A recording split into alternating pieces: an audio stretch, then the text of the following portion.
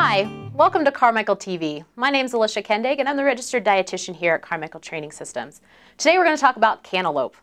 Cantaloupe's a great source of vitamin A, vitamin C, potassium, B vitamins, fiber, the whole gamut.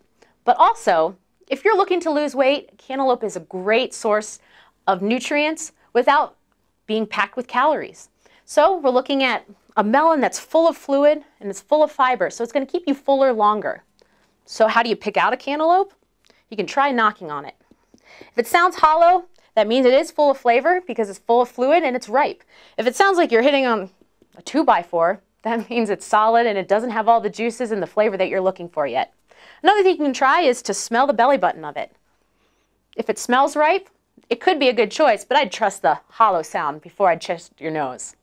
Thank you for joining us on Carmichael TV, and join us again next time.